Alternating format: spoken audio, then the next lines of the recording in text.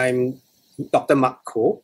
I'm a pediatric dermatologist as well as a dermatologist. I also do dermatopathology. I am also the head of the dermatology department at KK Women's and Children's Hospital.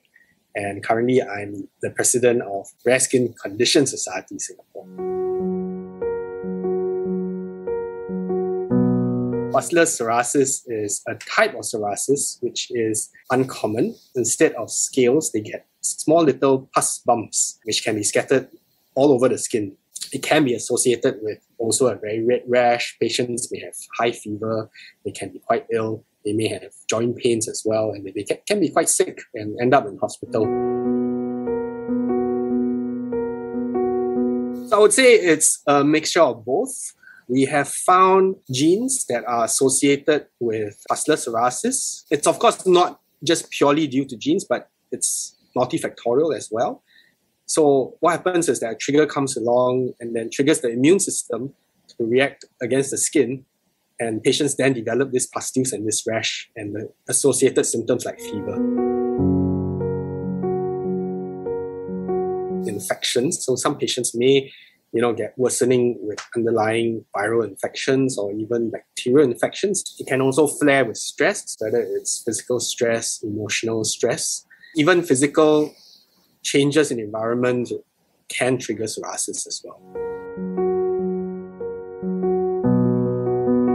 A lot of children with pustular psoriasis tend to be a little bit more severe, so we need to go on to more systemic medications or oral medications. So a common medication that we give our patients with pustular psoriasis is acitretin, and this medication helps to improve the psoriasis quite a few of our patients. However, they do need to take it on a long-term basis, and some of these patients may be on these medications for quite a few years. Two other medications that we give orally for pustular psoriasis are cyclosporin as well as methotrexate.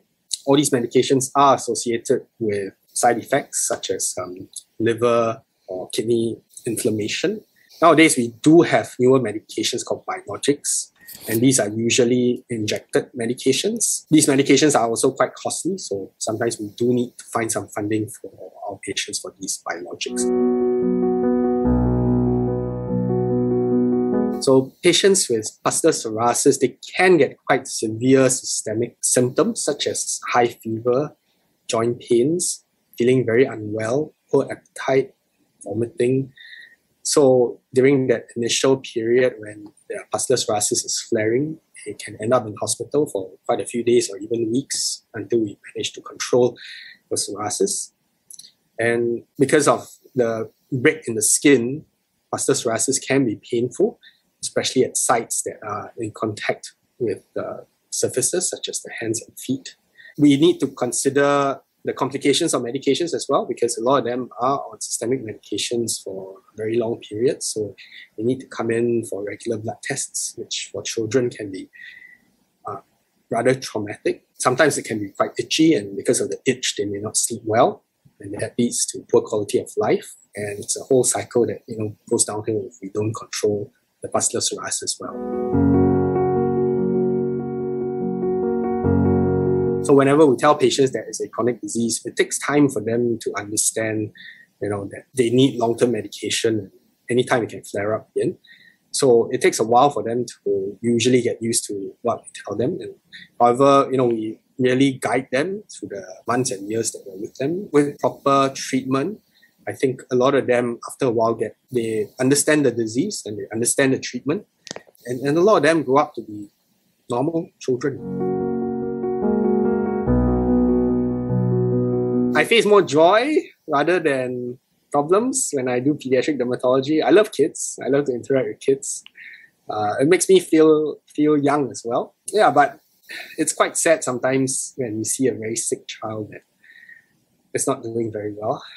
And it's not common in dermatology that you see a very sick eventually pass away.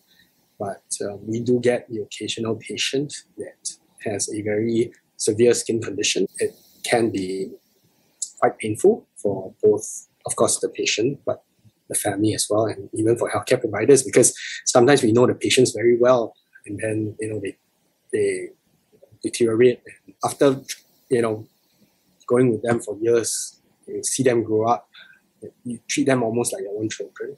And then when they deteriorate, you can feel the pain. On the other hand, sometimes we get patients who, sometimes you want to treat, but they are not open to our treatment. And that sometimes can be quite frustrating for us because we know how to treat these patients. We know the diagnosis. And yet parents or caregivers don't comply with the medications. If you want to hear the long story, it'll probably take you 20 minutes. But maybe I'll summarize it in 5. So I knew I wanted to do pediatrics when I was a medical student, a 4th-year medical student, when I first did my posting in pediatrics. And I realized, I just had something with children. I know how to interact with them and I can interact with them. So I went into pediatrics first, but somehow along the way, I lost my way a little bit and it took me a while to finally find my way back. And I finally finished the initial training in pediatrics.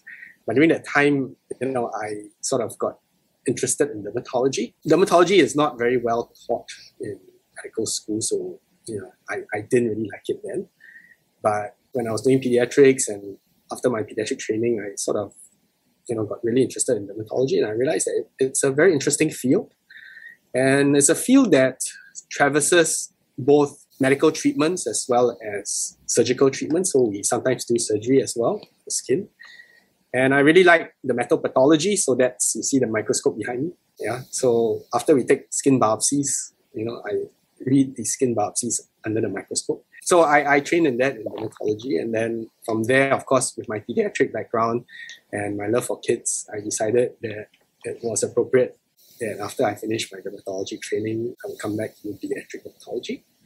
So there are certain subspecialties in pediatric dermatology I'm really, really very interested in, and that's mostly conditions that have genetic associations, so genetic skin conditions, and that presents very often in children.